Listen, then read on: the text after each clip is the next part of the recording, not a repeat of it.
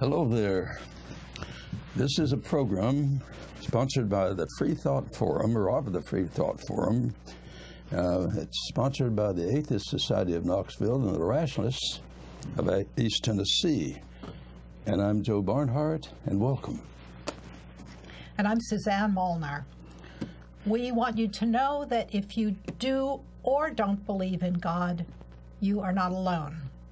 Right here in East Tennessee, you can find free-thinking atheists, agnostics. This is a show for them and for people committed to a life rooted in science and free of supernatural beliefs.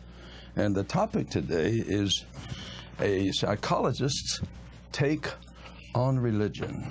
And I'm very eager to see what Dr. Suzanne Molnar is going to tell us. We'll have, I'm sure, questions calling in and good discussion. But first, we want to tell you a little about the sponsors of our show. The Atheist Society of Knoxville frequently has a fun meetup here at a bar or an eatery. Tonight's meetup is at Barley's in the Old City, starting around 5:30. That's right in the middle of our show. We don't want them to leave, do we? Well, they may be there listening. Okay. They got a TV there. It is St. Patrick's Day, after all, even if we didn't remember to wear green. Okay. Look for the silver-jacketed copy of The God Delusion standing upright on the table. Everyone is welcome then, huh? Everyone's welcome at our happy hour for food, drink, and conversation. But if you plan to preach, proselytize, provoke, or punch, please don't come. Okay.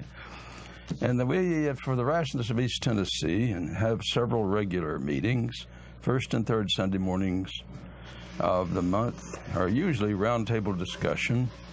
And that's in the Goins building at Pellissippi State College, usually about 10:30 in the morning. Then on some Sundays, second Sunday, we have the Skeptics Book Club. And that's on the fourth Sunday. It alternates with the Reflections Group meeting. And you can look that up on, what do you call it? The website? Yeah, that sort of thing. Okay. Later in the show, we'll give you our websites to visit for additional details, including times and locations. Okay. Now, we don't have much news. An interesting thing is in the Baptist today, which is not the fundamentalist Baptist, but the moderate, they're talking. You say. Yeah, well, no, that's just facts. But anyhow, they're talking about the rabbi's comments on birth control, and it's kind of interesting. We probably should have a whole program on that, but because the Pope is, I think, getting aware that it's wrong, and he makes it clear for a woman to just keep having children when they cannot afford this. He thinks this is irresponsible. Now, he's locked into the position you can't have birth control except using, the traditional method, which in other words, you can't use a non-natural. Now, I think we Vatican roulette, I think, is what that's called. Yeah. And the whole notion of natural, I think, is just, it breaks down. Here's a Pope sometimes wearing glasses and driving a car. All this is unnatural. Shoes. So what do they mean by natural? And spell it out very clearly. And I have not seen a good, clear definition of this. Well, anyhow, let's get back to our topic. Our guest today is half retired, psychologist, staff member at the University of Tennessee, and that's in clinical practice also, supervising and training the doctoral students at the Student Counseling Center. Right. That's a job. Well, that's the good part, the doctoral students. Yeah, that is right. The freshmen are the more difficult. Yeah, that's true. And so we're going to talk about religion and a psychologist's viewpoint.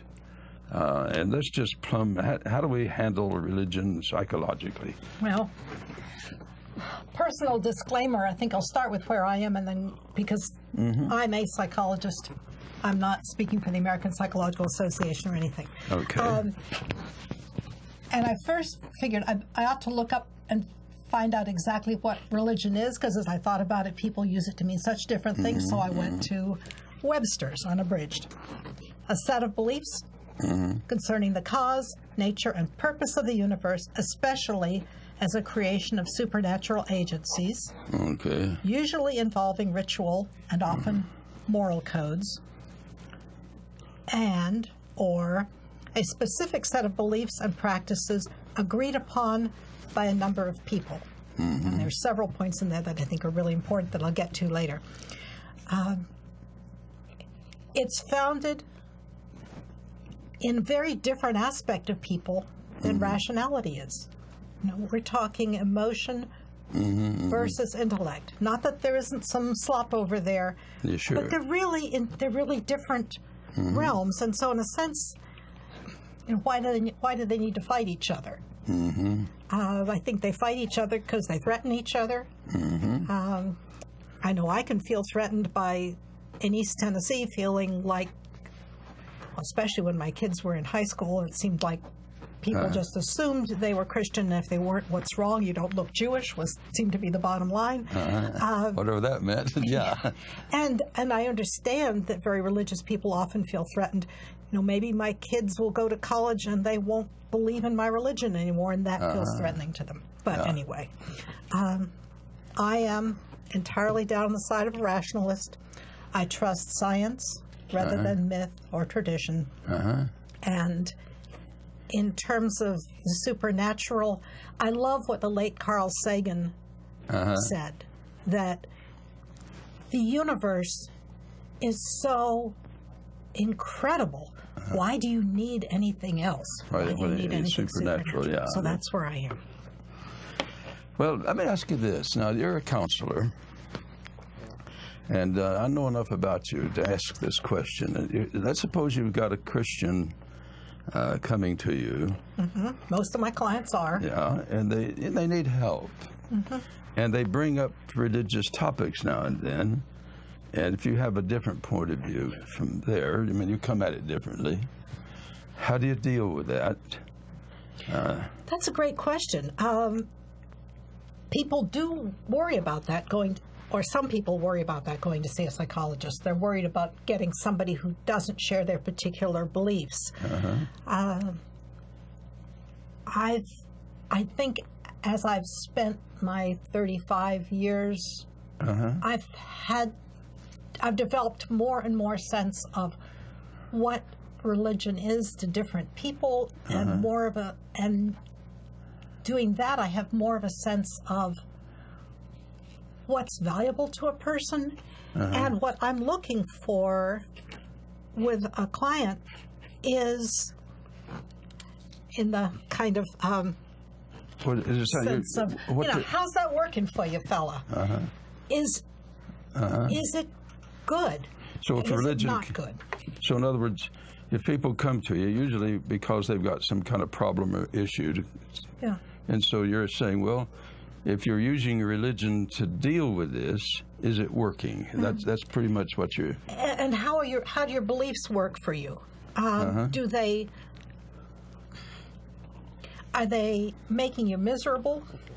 Are they scaring you?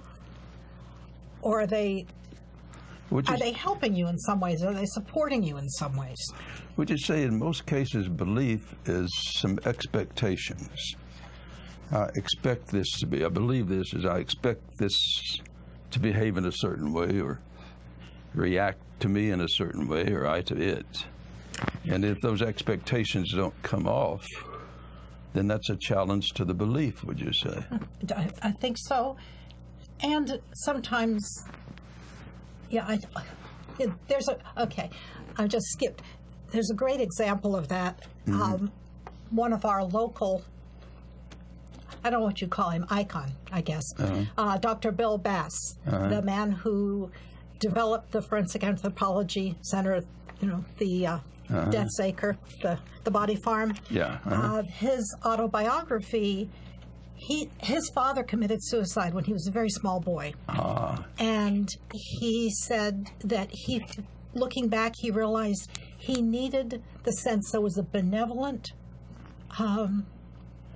parent figure that could take care of him and take care of everything. Much later in life, he lost 2 wives to cancer in very grim ways. And he said, by the second one, said, there is no benevolent parent figure running this. They wouldn't let this happen. And has gone to where I'd say is atheism. You know, people die just like animals die, and that's it. Yeah, and usually in theology, that's called the problem of theodicy, or the problem of suffering and evil. If God is omnipotent, all-knowing, and omniscient, and omnipotent, all-powerful, and good, yes, then how do you explain some of this suffering and evil in the world? And the theory of original sin, which is to shift all the blame over to the human species, might account for some evil in the world, but not all of it. Yeah. And I don't think it accounts for all animal suffering in the world. Yeah, and that's one of the things that really strikes me in thinking about religion, is how much it's founded on setting people apart from the rest of the natural world. Saying we're not the same as animals, and the rules are different for us. And so then you go, you know, well, is God really concerned about the fall of the sparrow? Well, yeah, theoretically. They fall a lot. Yeah, and then do I die the same way the sparrow dies? I mean, just dead, decomposed, that's it. Well, in many religions, in fact, all religions who have a God who is omniscient, omnipotent, and good, have the problem of suffering and evil. Theodicy is a major problem. And there's one theist, E.S. Brightman, who says that God is limited in power. And I've mentioned this on the program. He has what he calls the non-rational given. So much energy, he can't control all of it. He's good on this ground, or she's good, but not all of it can be completely controlled, and that accounts for many of the evils. No, that's the compromise a former minister of ours came up with. Oh, is that Tom right? Rhodes. Yes. Is that right? Which I thought that was just the most irrational thing I'd ever heard of. You know, how do you say you have a God who runs everything and go, but? Well, he's trying to say he runs it imperfectly. It's like my car. I don't worship your car. I'm not going to worship your car, Joe. I'm sorry. By the way, the worship, I think the word, better say, comes from worthship. So they use that word in England to refer to some people in high, your worship. Oh, your worship, yes. But I'm with you. Passing that off to human beings or to gods, I can do without. Yeah. So, but anyhow, in dealing with people who have different religions and they're married to each other, how do you deal with that? Well, how do you do marriage counseling, period? Period.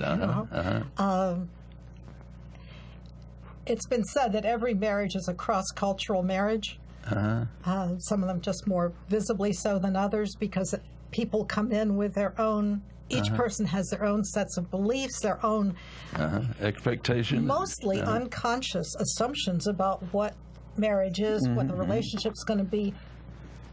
And generally, it's been observed, they don't really know the other person very well anyway, so mostly they're created a kind of projection of who they're marrying. And so, but to get back to saying religion, you talk about it as, okay, this is a set of places you really disagree. How are you going to deal with that? How are you going to come up with some kind of compromise? Are you going to say, well, and I've known people that did this, I go here, and that's cool, that's fine.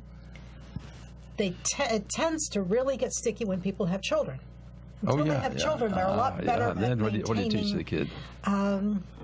autonomy. And you have to figure, oh, what do we do? What about the kids? And that's where people often who have got along very well get along very because badly. then you got to say, whose values are we going to give to the children? And that's a crucial question. It is, and it can make people much more rigid. I remember decades ago having a friend who, she was Catholic, and she's a very laid-back Catholic. She used artificial birth control, didn't go to Mass much, married a guy who was Protestant, but they get married, she gets pregnant because she stops using good birth control. He starts listening to Oral Roberts. I mean, it was... Oh, that is a... Yeah, I'm glad I wasn't their marriage counselor, because that was just an example of... That is very difficult to deal with that. People losing their flexibility when they got together exactly when you need it the most. Well, I remember when Mary and I got married. For one thing, we had courted for 4 years. The notion of rushing into marriage, even as a teenager, I knew better than that. You knew better than a lot of people. And then I was after college. Of course, I had to go to seminary, and Marianne graduated a year ahead of me, and we made an agreement that I would try to bring home to her what I'm learning at the theology school, so that we could grow and develop together, rather than our growing apart, because we grew up pretty conservative Baptists. Okay. And was she still there when you went? Was she still pretty conservative Baptist? And I was too when I went to seminary. But in the seminary, you get a whole new world, biblical criticism, and evolution. I mean, the whole world is different in a good seminary. Depending on the seminary you go to, I guess. Yeah, well, yours did, huh? Yeah, it was called Southern Baptist, but it was incredibly open. And later on, it broke up. About 15 of the professors left because the fundamentalists took over. But I had the good fortune of having good biblical criticism, Hebrew and Greek, and really get down to that. And so Marianne and I agreed that we would go through this together, and that then meant that we didn't reach one of us on one island, and another on another island, 20 years later. Yeah. How did that work for you? Well, it's been 61 years so far, and so far it's been a pretty good marriage. And you still look at each other and smile. This is good. Well, I think I've turned out lucky. We've got a phone call, so let's see what we got. Go ahead. Give us your name and give us... Go ahead. This is Charles from Central Illinois. Okay, Charles, go ahead. For a psychologist, given the widespread... apparently widespread religious phenomena, the belief of religious beliefs, could there have been psychologically speaking, evolutionary advantage to having a religious beliefs? That is a great question. I love it. I love that, because it not only says where might this have come from, but even connecting with evolutionarily speaking, which I'm not an authority on. But it is a good question. But yeah, it meets a lot of human needs. And he's talking evolutionary. Whenever the species early had a very rough time just surviving. Yes. Period. And one piece of religion tends to be communal experience, shared experience. Yes, we're a social species, and I think that the phenomena we call religion would be a very strong in-group socializing mechanism. Yes, I think you're right, and that.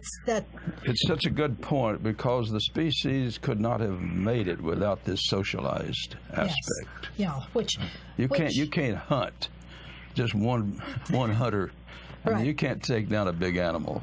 And children are born so immature that they have to be cared for so many years. You need the community for that too, and so anything that strengthens the community is going to have an evolutionary advantage. Would you say that in some ways that every child has two wombs, the mother's womb and then the social womb, and there's where fathers are a part of that womb, and uncles and aunts and cousins. Yeah. And definitely. I think to get to our callers from Illinois point of view is that did religion help in the survival? And you're saying by being a group with a bond, and that's, by the way, one definition, one of the hundreds among hundreds of definitions of religion. Well, it is one of, according to Bonding. Webster, it is a piece of it. It's bonding. Webster's just. Well, go ahead. yeah, what I'm thinking of more lines is that it evolved out of the fact that we are evolved as a social species.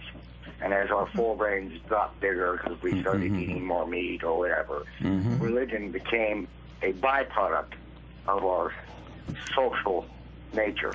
A byproduct of our social nature, and I think you have another, you're touching on another piece, which is the development of the brains.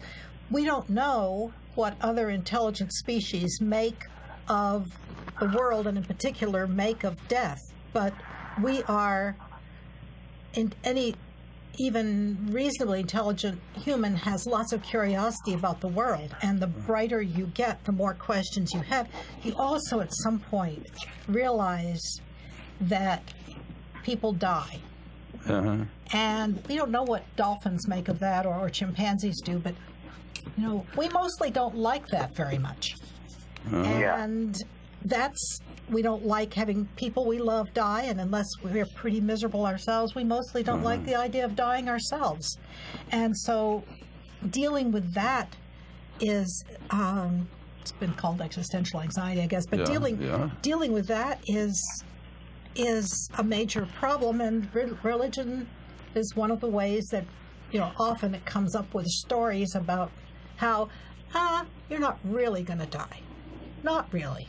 You're going to survive after. So that gives them comfort for a while. Yeah, definitely. And comfort when you lose somebody, and comfort when you realize you're dying. It takes some. I was once asked to write an article in a German magazine on what is religion, or basically, and I tried to include Buddhism, which Theravadan Buddhism is a non-deity theism concept. Well, that's Theravadan Buddhism and Hinayana differ on this. Yeah. But one of them has no deity, that's a Hinayana. Yeah. And I was trying to. You could argue whether that's a religion or not. Well, I was trying to give a religion, a definition of religion that would cover both theistic and non-theistic. And I contended that it's a way that people deal with their finitude and our vulnerability on three levels: the physical, the emotional, and the intellectual. Yeah. All three of those levels, it's very easy to see how limited we are. Yes. Very easy. Yes, and because we are bright enough to understand that and not like it, then we try to come up with something to make it better. Some way to deal with our finitude. Yeah. We're going to die, or we don't know how to solve this problem morally. We're in a dilemma, or emotionally. Yes. And the St. Vincent Millay, I'm not resigned to the shutting away of loving hearts in the cold ground. I know, I understand, but I do not approve, and I am not resigned. That's that's people. Exactly. And we can't all go through pretending to be cowboys with no emotion except anger. Look at Clint Eastwood. Really? I always get laughing at the cowboy pictures sometimes. Is that they try to be unemotional, except emotion of anger is the big emotion. And I call that. I'll hang up and let somebody else call in. Okay. Thank you very much. Thank you. Enjoyed it. Bye. Bye-bye. Well, the caller had a good point, is that maybe religion did serve until we could develop other points of view. I could argue a good case. In fact, Stuart Guthrie in the book Faces in the Clouds has argued that we start off pretty much projecting human emotion onto the universe, including other animals, that make animals like us. We see faces in the clouds, and we invent a universe very much like ourselves. Yes. So that we can, and then gradually we learn differently. And that probably took centuries. Oh, at least millennia. Yeah. I think you're right. I really do. We're still learning it. We're still learning. There's still, and there always has been some line at which we don't know. And then what do you do with that? Some of us say, well, that's kind of cool that we don't know that. And others are, I don't like that. The idea of unknown being scary and wanting to maybe make up a story about what it is. Yeah. And then that story gets enshrined in myth, and it becomes a word of authorities. And what's even ironic is sometimes the invented. I just started rereading some passages from my first book called The Billy Graham Religion. You said your first book? That's the first book I wrote, called The Billy Graham Religion. It was translated into German and was published in England and this country. And I was giving a pretty severe critique of Billy Graham's view of hell. And it occurred to me, I don't know how old I was when I wrote that book several decades ago, that Billy Graham produces more agony and pain with that one doctrine than the primitive species had to start with. And so I went to a kind of a psychoanalysis of a deity, that of what Billy Graham called deity. Yes. And came up with the view that this was a vision of a God who was a megalomaniac. And he was preoccupied with the human species so much that he couldn't just annihilate them. He had to torment them. And now we've got another caller. Let's see. Okay. Go ahead, caller. Sorry. We had a caller. Go ahead. Yes, this is Chuck. Go louder. There's a California psychologist named Winnell. I think her first name is Melanie. I'm not sure. Says she has for years been trying to get psychologists and psychiatrists to recognize what she calls a religious trauma syndrome, in which she says for people who leave the church, it's a lot like post-traumatic stress disorder that our troops suffer. Dr. Winnell was a daughter of two Pentecostal missionaries to Taiwan, and she grew up there. She jokes now that she can even speak in tongues in Chinese. So she has a very personal, emotional connection with this topic. Oh, yes. And she wrote a book called Leaving the Fold. And she has websites. Yeah. She has a consulting service. I have a little problem understanding why the Psychological Association and psychiatrists are so reluctant to do something about this, except this kind of thing, because when I look at the internet and ask what psychiatrists think of religion, they don't say it very loud, but they say it's a delusion. That's what I get off the internet. Yeah, that's right out of Freud. Yes, it is right out of Freud. And there are, but of course, that's not all psychologists or all psychiatrists. Yeah, that's right. There's not.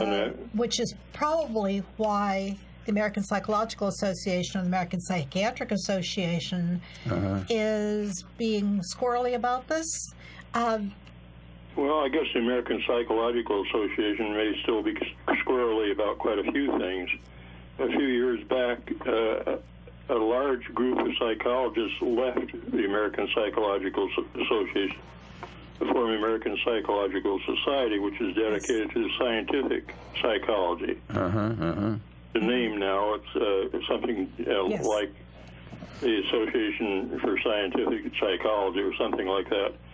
But it's a large group, and there was a very bad time when, and still is to some respects, where there are a lot of quacks involved in psychology and popular psychology.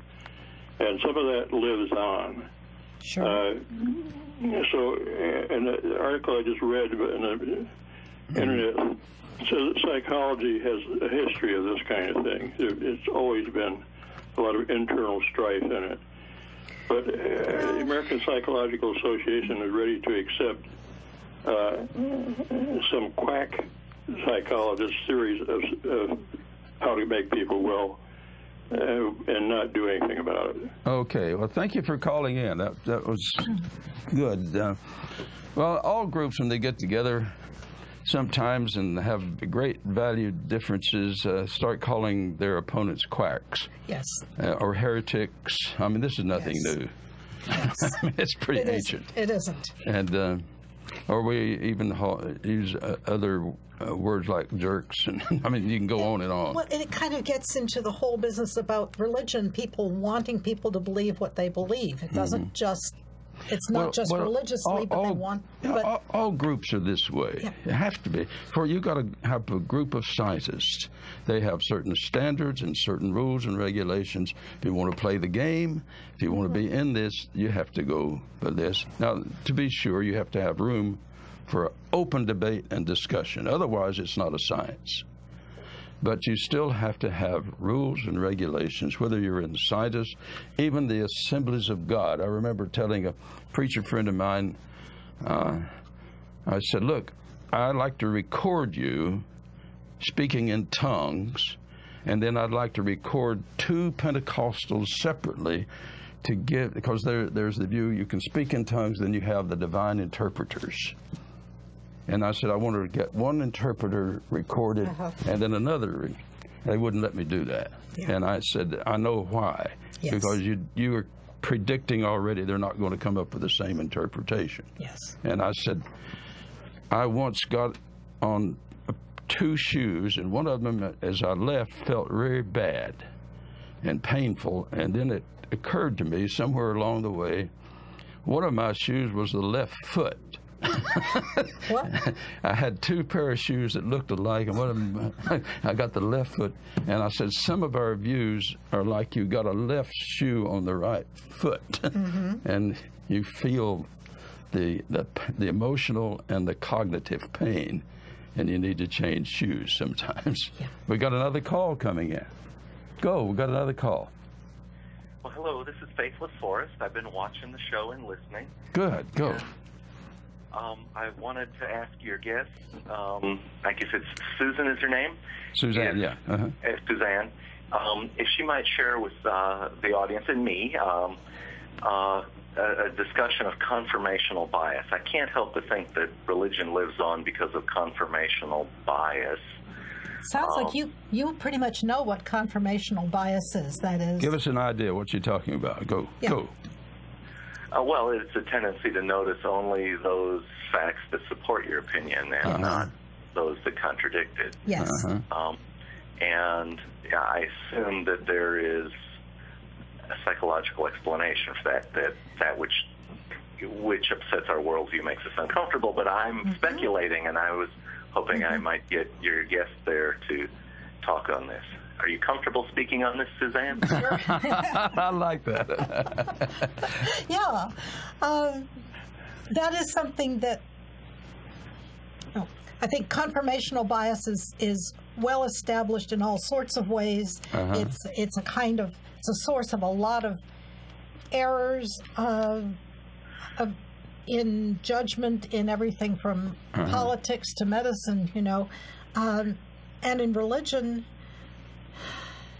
One of the places that I've been, it's hit me hardest, most disturbed me, is when somebody's child is deathly ill, recovers, and someone says to the parent, that was God working.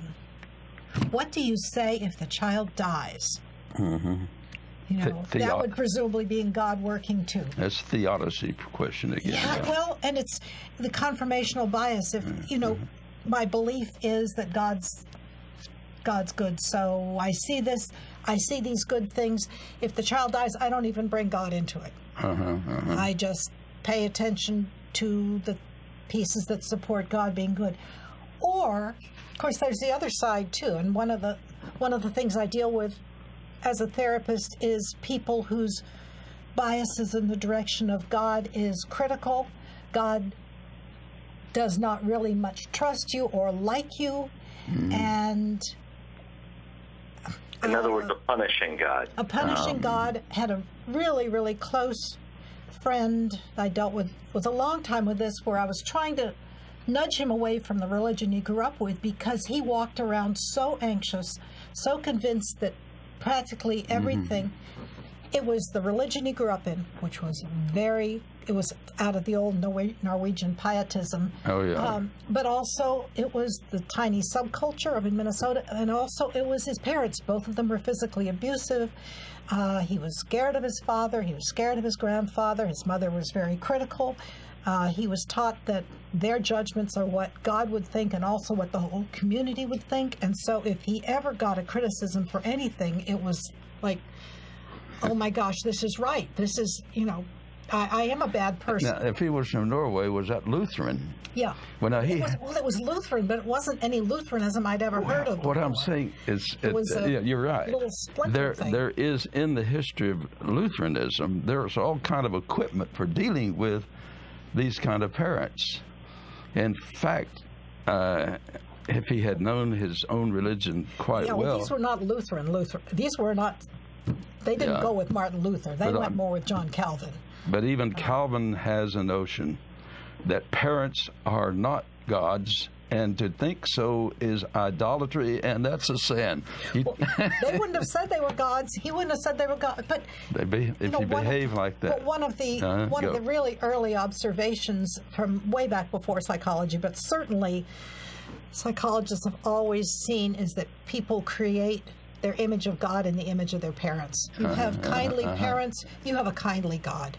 You have critical parents, you have a critical God. You have randomly punishing parents, you have a randomly punishing God. So it's not because you think that God is your parent, it's just that that's what's in your head about what an authority is, what the world expects of you, from the time when you were so tiny that your parents were essentially God. Well, usually people, if they grow up, they tend to, most people modify their views. They don't say, well, at the age of 14, I'm going to throw out everything I have learned, unless you're a fool. But you don't. I think, Joe, you're leading it back to the issue I raised, which is confirmational bias. That tends to anchor your views. And to modify your views, you've got to be able to accept evidence that doesn't confirm your existing worldview. Is there a way to help people, enlarge their scope? And let me hang up while you try and answer that. Okay. So is there a way to help people enlarge their scope? In fact, that's partly a part of your job, I would think. It is. In some ways. It really is. And that has to do with religious questions, but also others, of course. But as far as religion goes, and I run into this practicing in East Tennessee, people whose, maybe the quintessential case is a gay male or female. Growing up in a religion that, first of all, they say that our version of Christianity is Christianity. And so the kid comes in believing that Christianity says you can't be Christian and be gay, whereas it's really that particular sect of Christianity that says you can't. But kind of helping them to realize there's more options out there, and I'll try to kind of nudge, well, okay, where's this coming from? Do you know there are other churches with different views? And so you nudge them out, not to turn them away, make them non-Christian, because mostly they don't want that, but will they consider? So you don't consider your job to be converting people to your view of religion. No. Yeah, now that's important to point out. That you are not a hustler in that respect. I'm not that self-confident or that arrogant, you know. Well, that would be arrogant. It is. Yeah, you know, people come to you for help, and you say, well, I think if I understand, if talking with you sometimes, is you say, here's a specific problem you're dealing with, and then have you considered this approach, or you would say, well, what's causing you the most problem? Let them figure it out. Yeah. What's working, what's not working. Some people can tolerate, well, my parents think this, but I don't think this. And that's okay. I just don't have that discussion with them, and they go along, and they're really pretty much okay with it. I remember asking my father once, I said, did you agree with everything your dad said? He said, of course not. And then he realized. You got him. I got it. He said, just get out of here. Sounds like you had a good relationship with your father. I did. You were not set up for Billy Graham's God. He was tough, but he was also very tender-hearted. And I mean, here's an old tough Texan that was just tender-hearted, you know, but strict, fun-loving, and tender-hearted. And I thought, well, looking back, that's not a bad combination. But I remember saying that to him, and he just said, just get out of here. Like, you know, you solved it, don't bother me. You caught me on that one. I don't want to look at you for the rest of the day. Yeah.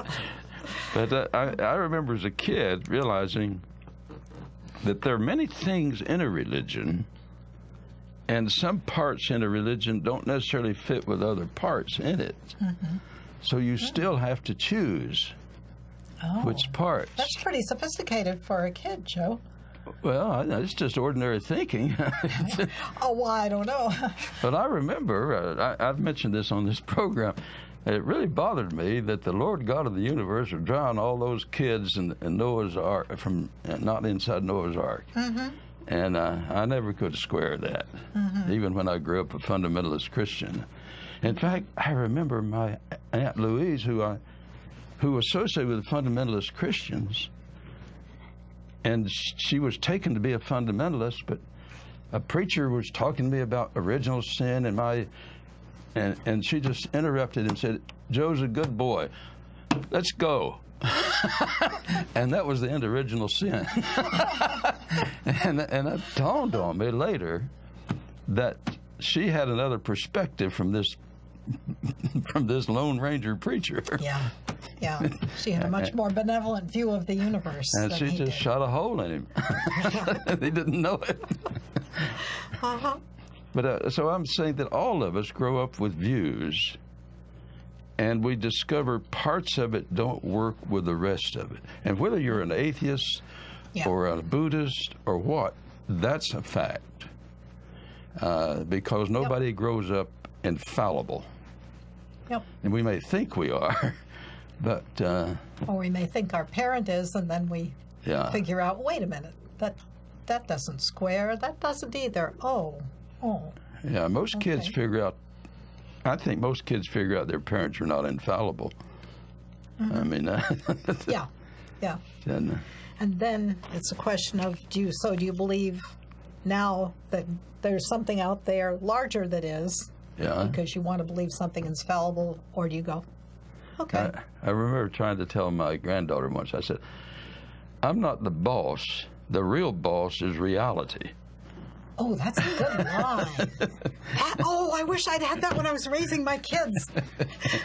I had one who would look at me and go, you're not the boss of me. I'd love to have had that line. Well, I had to work at it a long time before I could arrive at it. Well, that was your grandchild. That's a grandchild, yeah. Okay, I'll remember it if I ever get grandchildren. That's good. Okay, well, how then do you handle religious issues with therapy clients? You know, you've been talking about this, and I think, by understanding, you do it piecemeal. You say you focus on local problems, and then let them figure out and help them figure it out. You don't give the answer. Yeah, that doesn't work in any realm, really. it's more, I'm doing this because it feels like it's kind of feeling out for where you can go. You know, where does this seem like the person can emotionally, and it is emotional, not intellectual, will you emotionally go there? Can they, will they be willing to consider this? Will they not? Would they, how are they with looking at logical contradictions? Some people will, some people, that's just not relevant because everything's emotional anyhow. Yeah, one of our members of the RET and the ASK group is, I've forgotten the woman, Martha Nussbaum is a woman she put me in touch with. But Nussbaum is pointing out how cognition and thinking is involved in emotion. If you are afraid, what are you afraid of? And that's a cognitive stance. You know, you don't just have fear, it's got to be of something. And if it's anxiety, you hadn't nailed it down yet. But it's still trying to figure out what it is and how it's coming. In other words, our cognition... I'm doing this because I disagree. Go, good. A lot of times it's, you see, that's a strict cognitive psychologist viewpoint that all emotion originates in a thought. I don't think so, and a lot of people don't think so. There's a lot of emotion that is biologically based. Oh, well, that makes sense. Some people are literally anxious, and it's biologically based. Yeah. And it just kind of looks for something to attach to, but that's not really what's going on. It's like people who are depressed, and you think, what do you, and people, non-psychologists will say, what are you depressed about? And they don't know. Well, I got a traffic ticket, and I'm not doing so well in French, and Marion wouldn't go out with me. But that's not really what's going on. What's going on is they are depressed, and they look for explanations of it. So, yeah, sometimes it's about the content, the thought. Sometimes it's not. Well, I'll have to back off. I don't think emotion is simply a byproduct of thinking. That would be a mistake. If I stump my toe, it's pain. Yes, yes. Okay. That's not because I think, I don't like the fact that my toe is curled around. Exactly. Yes. And if I've been insulted, there's a little cognition there. Yes, yeah. But also, I may have jumped too quickly, and reacted. If I had done some more thinking, I would have said, well, everybody has a right to his opinion, and I don't have to buy it. I'm really pissed off because that guy looks like my dad, and I'm really not happy with my dad at the moment, which can be. Could be and that's emotional. Yeah. We got another caller. Go. We got another caller. Hello. Go ahead. In your experience, have you ever had patients just with what you might call mystical, magical thinking? The radio is giving me messages, things like that. Yeah, that's psychosis. Yeah. In an inpatient environment, we used to have people like that pretty frequently. Yeah. And one of the things we'd shy away from was religion, because even though if the patient wanted to talk about it, because that fell into the mystical, magical part that was part of the problem. Yeah. However, when I got later on, years later, when I was doing another job in a hospital, there was a clinical facility for inpatients that was contracted, or the floor was actually rented out by a Christian organization that were doing their own clinical work, giving drugs, giving counseling, and everything else. But they were a Christian organization, and consequently, they would have prayer meetings. There was scriptures on the wall regarding healing and the Lord and all this sort of stuff. And I was totally taken back by that, because I thought it fell into that type of category. And apparently, this sort of thing is not that rare. There are inpatient, and when a person is so vulnerable at that stage, it seems like they would get converted, if you will, or at least made more strong in their faith. Do you have an opinion on combining on whether that's ethical or not? Sounds like you're saying, is that ethical to do that? Okay. Is it ethical? Yeah, I think you could have a real debate about it. But it also sounds like you're talking about somewhat different things. Religious delusions are really common in psychosis, but that could be pretty different from what they were doing in the prayer meeting. I'm thinking of things like AA, where you're talking about a higher power, whatever that means to you, to helping you get stronger, get better, not through anything mystical, not because. But I know what you're worrying, that if a person is already pretty shaky in terms of reality, if this is going to cement the shakiness. But try this. Yeah.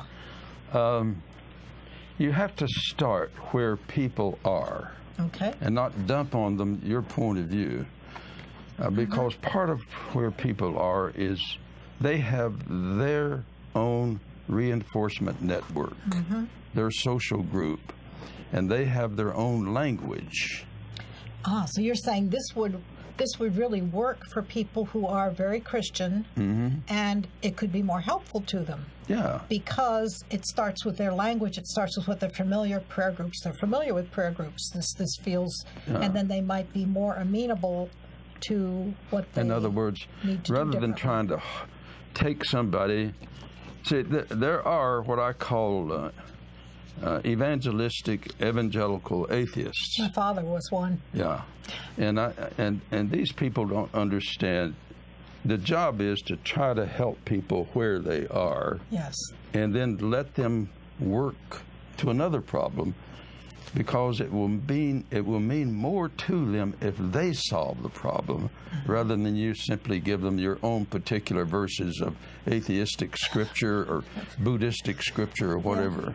Yeah, which they're not going to buy because it doesn't mean anything to them.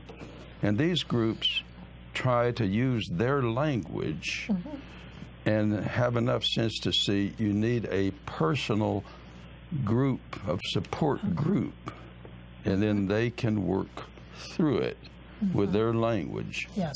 For example, and they may not change their religion, but it may make the whole thing comfortable enough. They can work with the therapist. They'll take medication, as opposed to going, no, I can't do medication because that's not religious. And in the process, they will modify their religion. You see, it just seems, the word came up, unethical. It just seems terribly unethical that you're pumping somebody with Thorazine or Elavil, and at the same time you have religious ideation all over the place, as opposed to what you're saying, work through it yourself. I have seen fundamentalists be terribly unfair about how, your child died because of sin, or your child is going, God wanted your child in heaven, that sort of thing. So the next time a problem comes up, one might again turn to religious ideation if they've been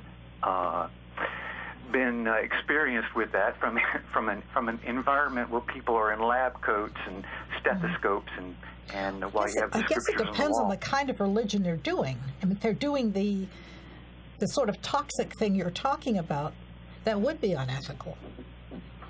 But I think it has to be. If we get back to this group, the Scandinavian. There is plenty of room within the Lutheran background to deal with this kind of what I'd call legalism. The Lutheran tradition has dealt with this. Now, I have to say, I heard Walter A. Meyer, famous radio Lutheran preacher, seemingly did not understand his own religion. But the notion of justification by trust or faith, and they don't mean faith, and they meant simply, if there's a deity, don't think you're going to send up reams of sacrifices and self-punishment to influence the deity. Because if he is God, he's already ready to forgive anyhow if you figured out what you've done wrong in the first place. Okay. Is this a response? Yeah, go. I'm a little confused about how you're connecting this with the questioner. Well, what I'm trying to say Me is... too. Okay, what I'm trying to say is you have to start with people's religions where they are. Okay? Actually, in psychology, for the most part, I would imagine that you would try to leave the person's religion alone and talk about, like you said, the reality of the situation. As a matter of fact, one used to be popular form of therapy was called reality therapy. Mm-hmm. And that is, this is where you are, this is the way things are, and let's see what brought us to this position. And in that therapy, there's really no need for any prayer, scripture, or cartoons of Noah on his boat on the wall. Mm-hmm. There's no need for... Well, it's true because you don't start with it yourself. But the point is, when people are in that frame of reference, mm-hmm. then if you can use their frame of reference to help them, then I see nothing wrong with this, mm-hmm. if your whole goal is to help them. Because if you can find another way, in other words, use whatever works. Well, I guess you're actually creating another question, and that is, what is the difference between a practicing psychologist, clinical psychologist, in what they do? What is the difference between them and a fundamentalist or some minister who's going to counsel the person about their problems, much from the same point of view as far as here's the problem, here's the psychology of it? It appears to me the only difference is not having a degree and not having malpractice insurance. Well, when you're saying a fundamentalist preacher who would basically... I'm talking about a minister who you go to for counseling. Like pastoral counselor. Well, any kind of counseling. You know, I am having problems with my wife. I'm having problems mm-hmm. because I'm having these suicidal thoughts or... Okay, here's a question for you. Okay. Could a person be